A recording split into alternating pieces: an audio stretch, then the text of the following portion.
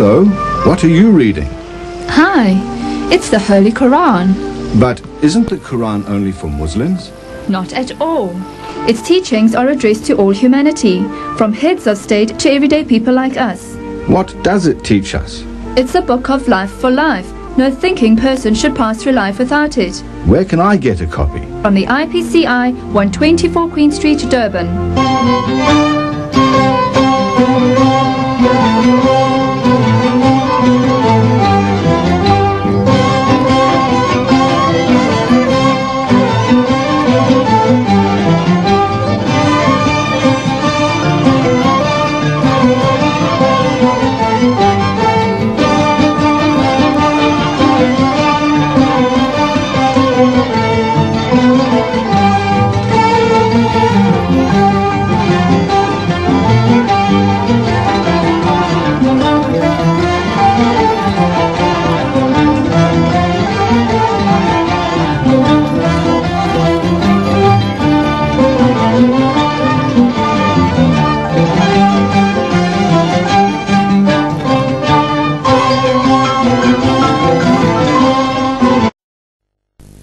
تولوا يستبدل قوم غيركم ثم لا يكونوا أمثالكم صدق الله المولى العظيم.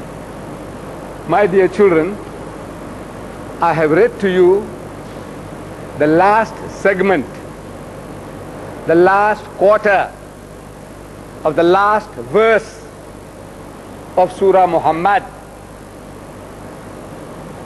Last segment, last quarter of the last verse of Surah Muhammad. And where will you find this surah in the Quran? You know, the Holy Quran consists of 114 chapters. Are you going to start paging through, looking for Muhammad in 114 chapters? What is the best way to get at Surah Muhammad? Index. The answer is index. If you have a volume like this, Alhamdulillah, by Abdullah Yusuf Ali, at the back of it there is a very comprehensive index. Open the index and look for Muhammad as a Surah Muhammad in italics. Every surah is in italics. Muhammad, chapter 47. And 47 is easy to find because every page is numbered. Once you have found that, as the last verse, verse 38, chapter 47, verse 38, Allah Bari Ta'ala, He warns us. So, وَإِن تَتَوَلَّوْا يَسْتَبْدِلْ قَوْمًا غَيْرَكُمْ ثُمَّ لَا يَكُنْ وَمْثَالَكُمْ. That if you, O Muslims, if you turn back from the duties and responsibilities which Allah has imposed upon you for being the khayra ummatin, the best of people, if you don't carry out your duties and responsibilities, Allah says, يَسْتَبْدِلْ قَوْمًا غَيْرَكُمْ. He will substitute in your place another people. ثُمَّ لَا يَكُنُ أَمْثَالَكُمْ. Then they won't be like you, rubbish. You think Allah has chosen you? You're going to sit on the pedestal because you are a Muslim. You don't do your job. It's a get out of the way, you bloody rubbish. Make way for somebody else. And this is His law. This is the unchanging law of God. You don't do your job, get out of the way. That's what they do to your professors. The rector, he's seeing whether the teachers are doing the job. If not, he replaces the guy. You have an imam, if you hired an imam, if he doesn't do his job, replace him. If you have a bangi, muazzin, he doesn't do his job, replace him. This is the law. Your father's in your businesses, you have a manager, he doesn't do his job, replace him. This is the law. Same law of God. You don't do your job, displaced, replaced. And Allah Bari Ta'ala chose us. He says, Kuntum khayra ummatin ukhrijat linnas. You are the best of people evolved for mankind. Not for yourself. For mankind. You are the best of people evolved for mankind. Ta'muruna bil ma'ruf wa tanhawna 'anil munkar, because you enjoin what is right and you forbid what is wrong. Wa tu'minuna billah, and you believe in Allah. If these are your qualifications, that you are enjoining people to do right and you forbidding people from doing wrong, and you believe in Allah, in that case you are the best of people. Not because you are Arab, or a Pathan and Afghan, or a Hindi Musliman, or a Pakistani. Rubbish. Rubbish. What makes you khayra ummatin, the best of people? These are your duties and responsibilities. Allah says that you enjoin what is right, and you forbid what is wrong, and you believe in Allah. And once you have accepted that, the very first duty and obligation that Allah puts on you and me, on everyone who claims now to be the best of ummah, no honor without responsibility. There's no honor without responsibility. Your rector, he has his responsibilities. Your teacher has his responsibility. Everybody in a position of power has his responsibilities. And you mean to say that we, the ummah, the khayra ummatin, the best of people, no responsibility? Kha pi kar maja karo, eat, drink and make merry, live like animals. No responsibility? No, Allah imposes a duty and a responsibility upon us for being the khayra ummatin. And this honor, this privilege that Allah has given us is to be shared. It's not for keeping. It is to be shared with who? The very first people. Allah says, with whom we must share. وَلَوْ آمَنَ أَحْلُ الْكِتَابِ لَكَانَ خَيْرًا لَهُمْ. But if the people of the book, who are the people of the book? Who? Come, man. The Jews and Christians. Don't be shy. Say, you're going to give battle to the Nasara and to the Yahudi and to the Mushriks. And when you can't open your mouth in front of your uncle, your grandfather, you're going to give battle. Mujahids all martyrs, want to become martyrs. No, my son. Learn, man, to open your mouth. Open your mouth, speak up, make a mistake. Nobody's going to kill you. Who are the Ahlul Kitab? The Jews and the Christians. So Allah says, وَلَوْ آمَنَ أَحْلُ الْكِتَابِ لَكَانَ خَيْرًا لَهُمْ. But if the people of the book, meaning the Jews and the Christians, if they hearken to this message, it will be better for them. In other words, it will be better for you.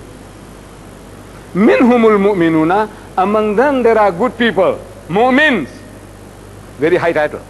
Among the Jews and the Christians, Allah says there are mu'min. وَأَكْثَرُهُمُ الْفَاسِقُونَ. But the majority of them are perverted transgressors. The Jews and the Christians have been prepared to receive this message. They have had prophets after prophets sent to them. We take the names of these prophets as our own prophets. As I was telling you people yesterday. Yesterday, in that big hall. How many of you were there? Please put up your hands. MashaAllah, MashaAllah, MashaAllah. No use brushing them aside. They have certain qualities. You saw that yesterday. They came in the numbers according to the campus population. The boys and the girls were there. And most of them, they were not ashamed to hide their identity. They put on the skull caps. They're not terrified. They want to show you they are Jews. They are proud of being Jews. There are certain qualities that makes them, that we say, man, they're controlling all the media. They're controlling all the whole of America. They're controlling all the economy of the world. They deserve to control. They got us all 1 billion Muslims at arm's length. Keep away. 1 billion Muslims, we can do nothing. We can't see their hair. Look, there's something about them. Admit it. They have certain qualities. They are not ashamed to hide their identity. They are prepared to tell you that we are Jews. We are terrified to identify ourselves. You know that? As soon as you get out from here, you'll put your head away. What are you ashamed of? You are ashamed to be recognized as a Muslim. No? You'll see, as soon as you go outside, alhamdulillah, look, so many of us, we have it on, mashallah, alhamdulillah. But as soon as you go out, am I correct?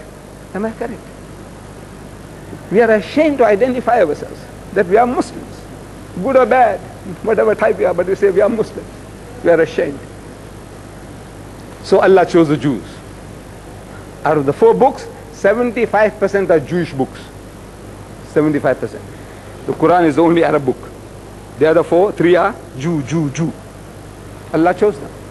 Allah says, Ya Bani Israel, askuru ni'mati allati anamtu alaykum. Say, O children of Israel, remember the special favors which I did unto you. Wa anni faddaltukum alal alamin. That I preferred you above all the peoples of the earth for my special favors. There's some qualities about the Jew. That perseverance. Kicked out from Palestine for 1,000 years, 2,000 years. Every Easter, they call it the feast of the Passover. They were praying, next year, Jerusalem. Next year, Jerusalem. Every feast of theirs ends with next year, Jerusalem. 2,000 years they kept at it. That perseverance, next year, Jerusalem. And they got it. And they got Jerusalem. There's some quality about them. Allah, He sees, He gives you according to your deserts. So Allah chose the Jews. But this was not a racial thing. The Jew because he's a Jew. No, no, no, no. He was given this honor, this privilege of being the khayra ummatin for a certain job of work, to deliver his message to mankind. The Jew made his religion a racial religion. You have to be born a Jew to be a Jew. Everybody else, keep him out at arm's length. You go in, Gentiles, you filthy, dirty, unclean people, uncircumcised, khabis loko, napak. Keep it. They made it a racial religion. So a Jew among the Jews, Hazrat Isa alayhi salam, he's telling the Jews, and the kingdom of God will be taken away from you and given to a nation bringing forth the fruits thereof. You don't do your job? Same law. يَسْتَبْدِلْ قَوْمًا غَيْرَهُ. He'll substitute in your place another people. Same. Jesus is saying the same thing. And the kingdom of God, this honor, this privilege, this honor that we have got, they had. Allah says, so Jesus says, it will be taken away from you and given to a nation bringing forth the fruits thereof. Those who are going to produce fruits. And this is also another law of God. That when He displaces a people, when He replaces you with somebody else, He always chooses a nation that are the most despicable in your sight to make you sit on your head. He doesn't find the superior most. He will make the guy whom you are looking down upon to make him to sit on your head as a punishment, like rubbing your nose in the sand. You don't do your job, not only get out of the way, he says, look, but I'll replace you with somebody that you are looking down upon. The people who are the most despicable in your sight, Allah will make them to sit on your head. That's His law. So the Jews were a chosen people, and Allah displaces them with the Arabs, the most despicable nation on earth. The Arab. You know what the Arab was? First is his lineage, his ancestry. Father Abraham, they say, had two wives, Sarah and Hajara. We are the children of Sarah through Ishaq, and these are the children of Hajara through Ismail, the Arabs. And they call the Arabs Hagarins. Hajara's all offspring. And they call Islam Hagarism. Not Islam, Hagarism. The religion of the children of Hajara. Hagarism. This is what so Allah Bari Ta'ala displaces them with the Arabs. People they're looking down upon. The son of bond women. This Ismail was the son of a bond woman, a slave woman. Alright? So Allah chooses them. These Arabs, barbarians, animals in human form, of the Ayyam al-Jahiliyyah, of the days of ignorance.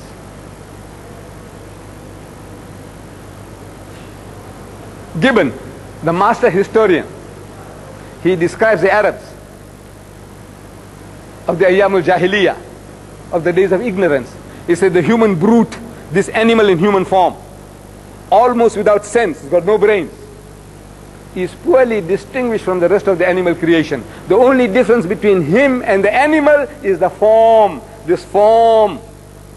Fi ahsani taqweem, Allah has made you in the best of forms, this shape, this comeliness.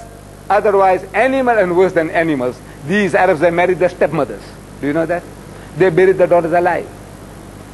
fratricidal wars, fighting over little things for decades, killing one another. Animals in human form, worse. And Allah transformed them, made them into torchbearers of light and learning through the Quran. And they spread out.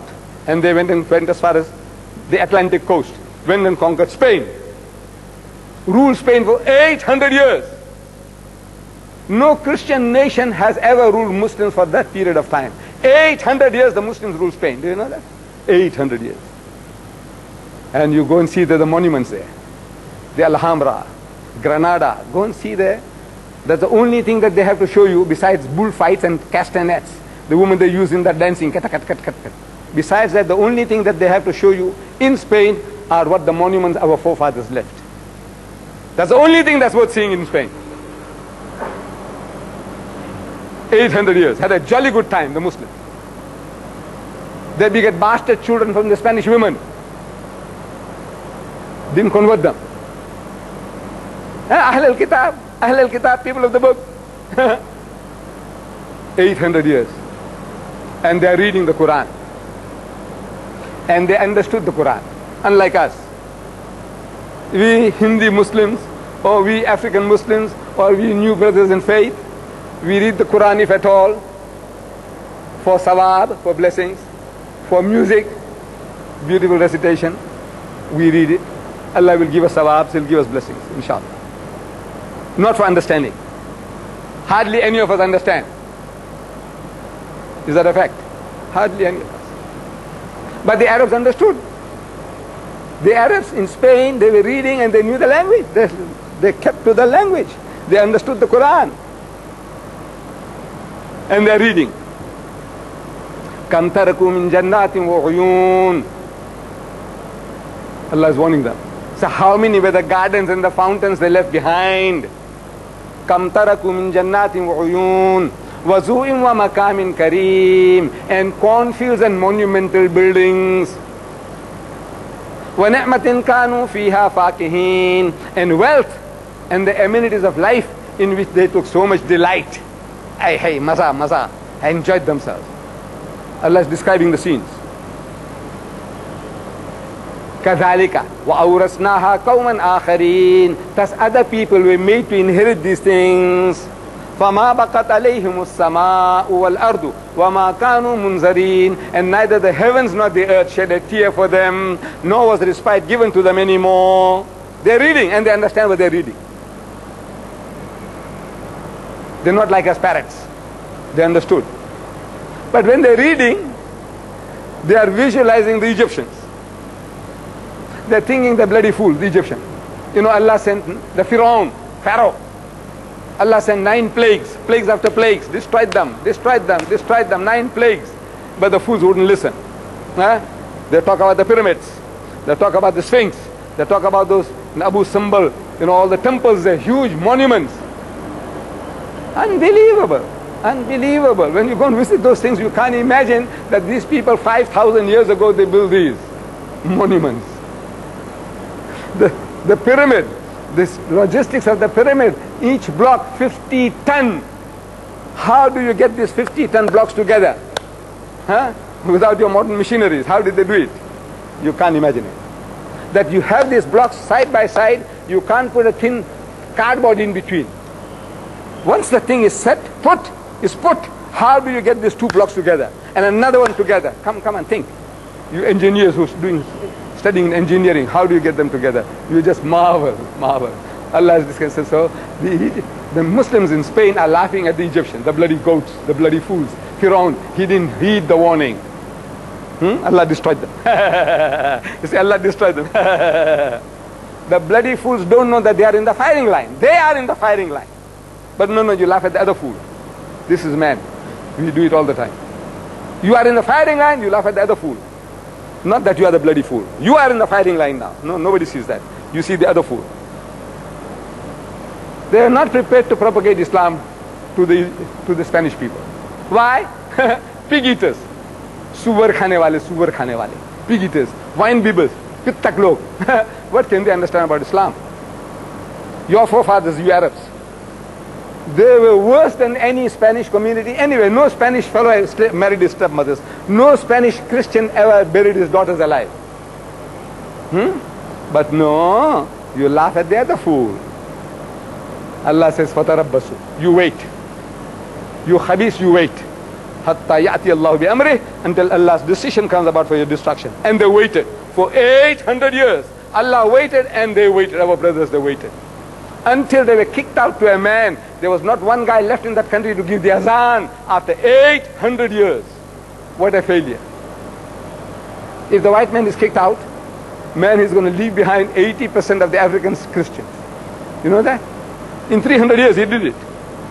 80% of the people will be Christians. Say, Jesu Christu, they're going to die. 80% will be Christians saying, Jesu, Jesu, Jesu. Right? We, after 800 years, not one guy left to give the azan.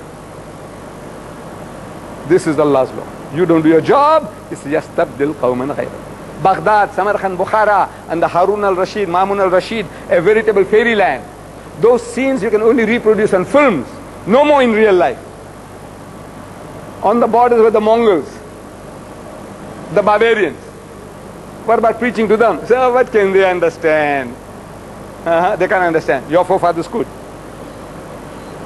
Allah says, فَتَرَبَّسُوا. You wait. And they waited until destroyed. Whole thing destroyed. Baghdad, Samarkand, Bukhara, Shis, destroyed.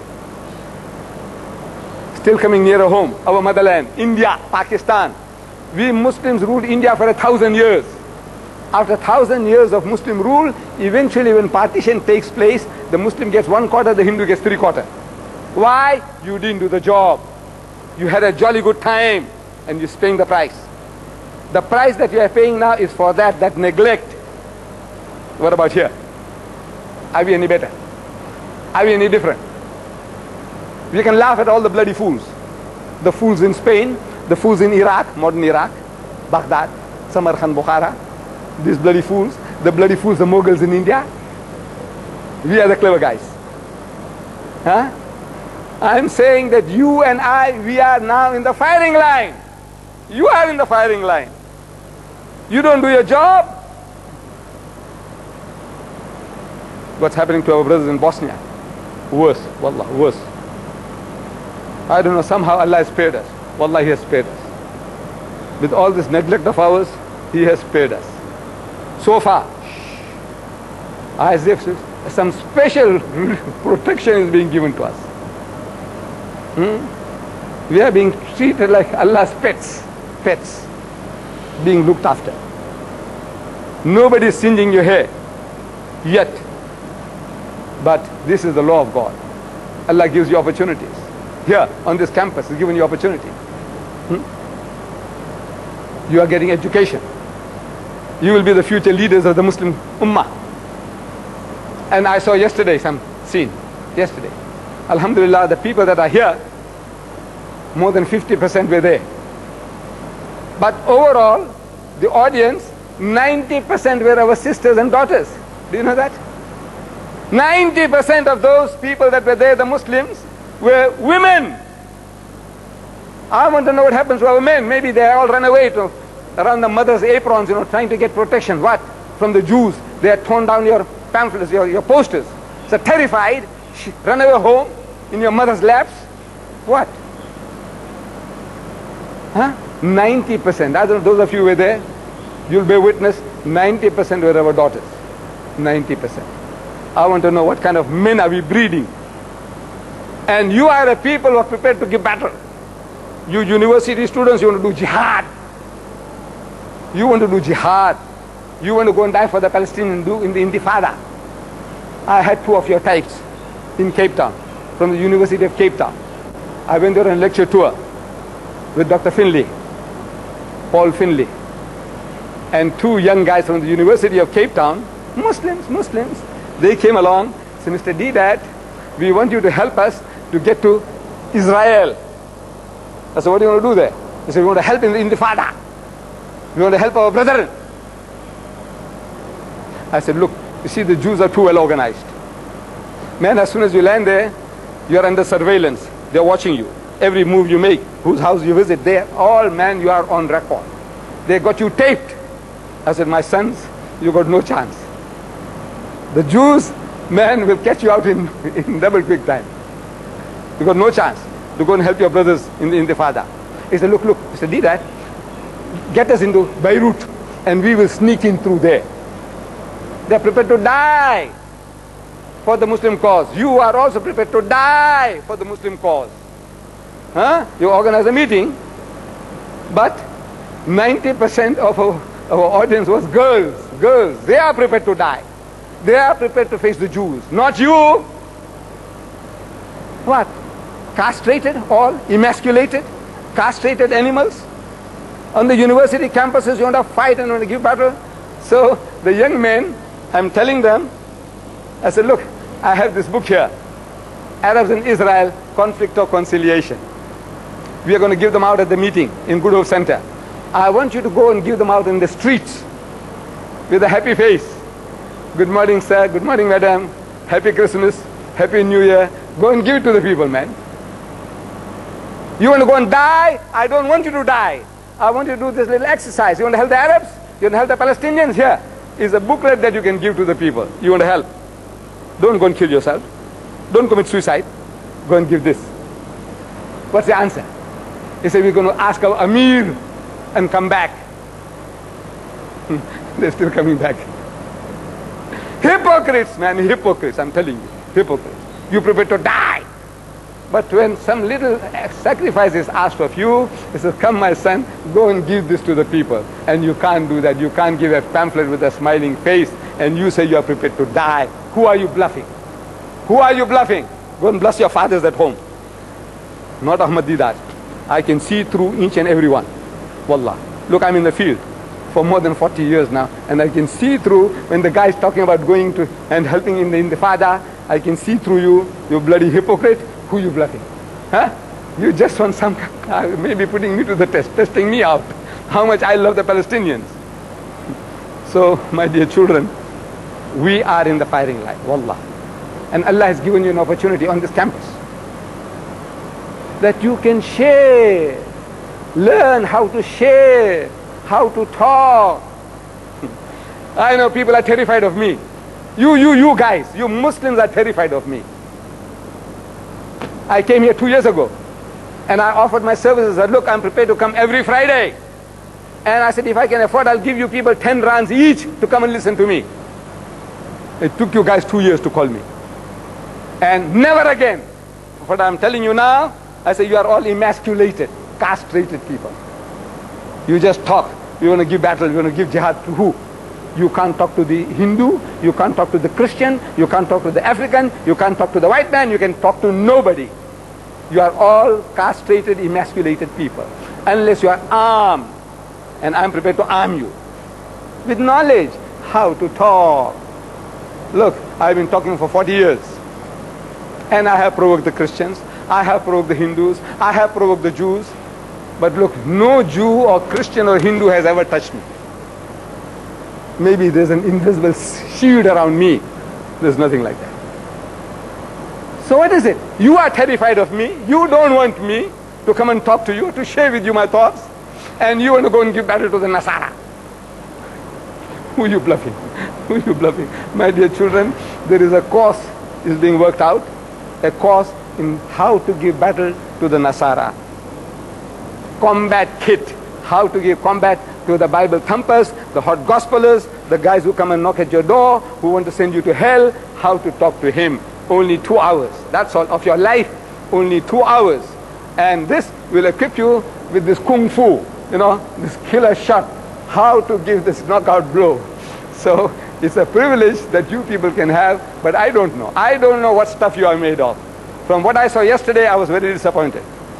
Wallah. 90% of our audience are our girls. They are prepared to bear the brunt of the Jewish, attack if there's anything at all. They are prepared to, 90%. What happens to my sons is an amazing, conspicuous by their absence. So pray for me as I pray for you. May Allah make you the real mujahids of Islam, at least with your tongue. You can't go into battle, forget the battle. Forget the AK-47s, but learn to use your tongue, your intellect, and share the faith, that the same thing that befell our brothers in Spain and in the Middle East and in India and what's happening in Bosnia may not happen to us. Wa akhiru da'wana alhamdulillahi rabbil alameen.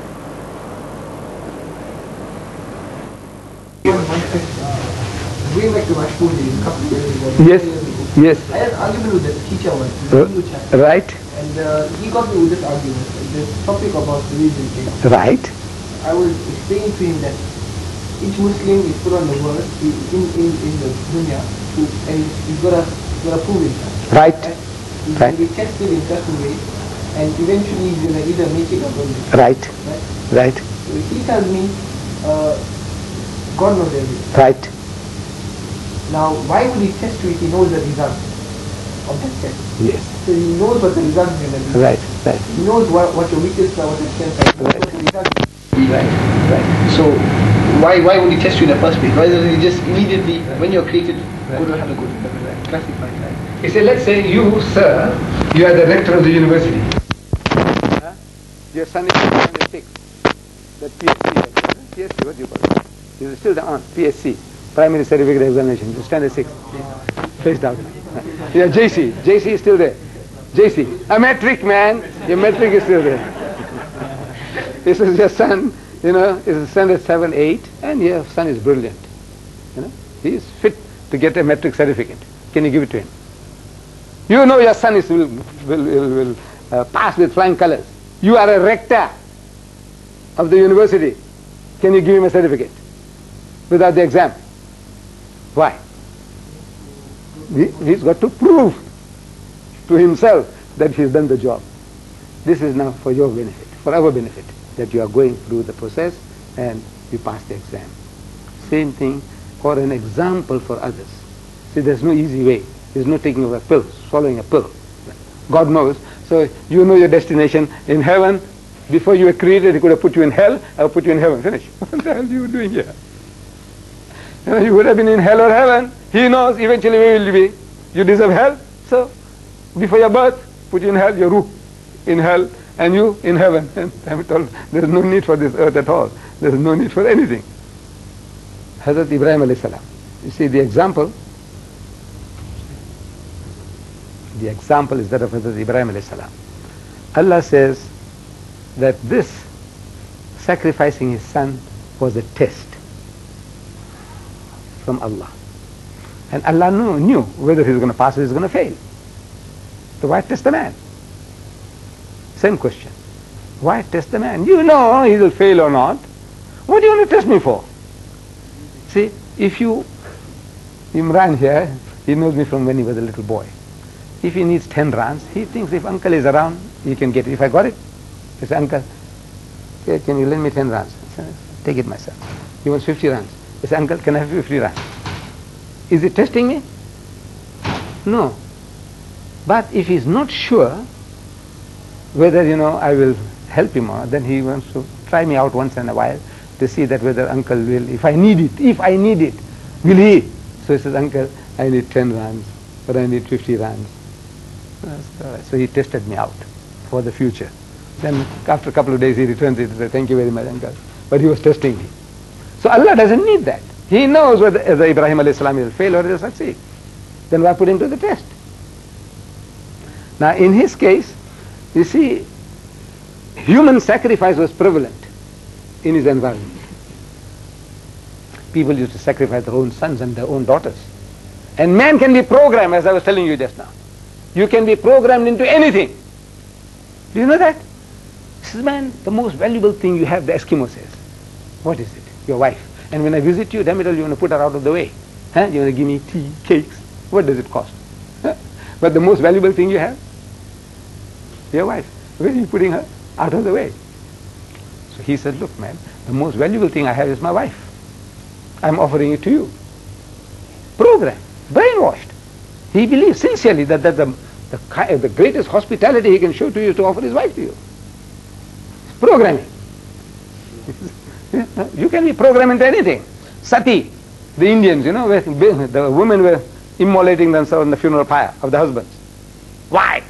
He says, everybody works you up. He says, man, you loved your husband? She said, Yes, I love my husband. He said, damn it, your husband is gone, and what the hell are you doing here? Maybe you got another bloke. He said, no. He said, come on, prove your word. So the poor thing, she used to go and burn herself on the funeral fire. Brainwashing. Man can be brainwashed into anything. So the people were brainwashed into sacrificing, human sacrifice. Your own son, man, the most valuable thing I have is my child. I'm prepared to sacrifice for God. Sincere. What greater sincerity than that can a person show? Your own child, your own son or daughter. No, programming, brainwashing. So the people were brainwashed. Human sacrifice was prevalent. So God would say, send a command, hey, no more. Doesn't make sense. So he says, now enact a scene, a drama. So now, Abraham, go through this. One dream, again another dream. So, no, it can't be, this must be serious. He says, no, Allah wants it. So what do you say, my son? The son says, why, father, if Allah wants it this way, I'm prepared to submissive. And at the critical moment, Allah says, no. He needs no flesh, not of a man or an animal. What he needs is your willingness. So there's a lesson to be learned that he wants you, your willingness, I'm prepared to sacrifice. This was a test. He passed the test. So as an object lesson for others, God needs no sacrifice, no blood, not of a lamb or of an innocent man or a guilty man, no blood. So this is for our own spiritual development. Yes. One day somebody asked me a question concerning the argument between their children. Now we are descendants from them, and they said that as it goes, the child born in the morning was married to the child in the evening.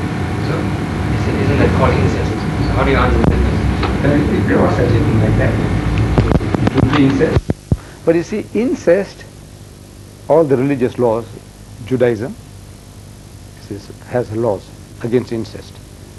Or you covering your father's nakedness, means your stepmother or her nakedness, all very, very strong, taboo. Incest is a very big crime compared to adultery. Adultery in the house of Islam is next to murder. Adultery is next to murder, because the adulterer and the adulteress 100 lashes in public, This is next to murder. Or some say stoning. It's next to murder in its consequences. Incest is worse. Adultery with somebody else's wife or daughter. Incest with your own mother, or with your sister, or with your daughter, or your daughter-in-law. That's incest. Is worse. So incest is bad. It's very bad. But you see, if there's no law, there's no sin. Sin is a breach of the law. The Immorality Act, for so many years, so many white people went to jail and somebody committed suicide, right? But Simon van der Stel and all those guys that came early, they cohabited with the Bushman woman, the Hottentot and the Bantu woman, then they beget these 3 million colors. Huh? Can anybody be charged for under the Immorality Act? No. Why not? He says, no law, no sin. Sin is a breach of the law. So when the law is there, it's right, you break the law, from there on, you are committed. So if there was no law, so there's no sin. But you see, some of our learned men, they say that Adam and Eve were the first human beings who reached that stage of receiving divine instructions. Prior to that, even the Bible says that they were like innocent kids. They were grown up, mature people, but they were innocent. They didn't know they were naked. They were naked. They were walking around, hearing, the private parts, but they didn't know that. So as soon as they ate the fruit they were told not to eat, that was supposed to be the tree of the knowledge of good and evil. As soon as they ate, they realized that they were naked. But they were naked all the time, airing themselves. And they didn't know it. They didn't know it. So now they became aware because the knowledge came in. So Adam and Eve were the first people that God can command. Like your children. They're running around naked. You enjoy it. They're 3 years old, they're running around naked. They're swimming naked in the little pool, paddling pool. Your son or your daughter, you're happy, man. You're happy. You're like, put on something. They are happy. Let the children, man, enjoy themselves. Right. But after a certain age, put on your swimming costume or your pants or whatever it is. See, the law, according to the intellectual development of the child. So Adam and Eve were the first people to receive divine inspiration among humankind. But they were other people. They were other people. But they were in animal form. You know, a human being, very good looking and everything, but animal in behavior. They behave like dogs and pigs. And it was no sin for them. Right? They just behave like animals. What the animals would do, they would do. Nothing wrong. Because they didn't have that concept of right and wrong. Now the Bible speaks about Cain killed Abel. Cain and Abel were two brothers. The only two. That's what the Bible says. The Quran also speaks. Cain killed Abel. Then the Bible says, it goes into details about things. It says Cain went into a city and got a wife for himself. But there was only two brothers. How did he go to a city? And in the city he found a wife. That means the city must be thousands of people living there, or at least hundreds. Where did they come from? So the Bible speaks about sons of God and the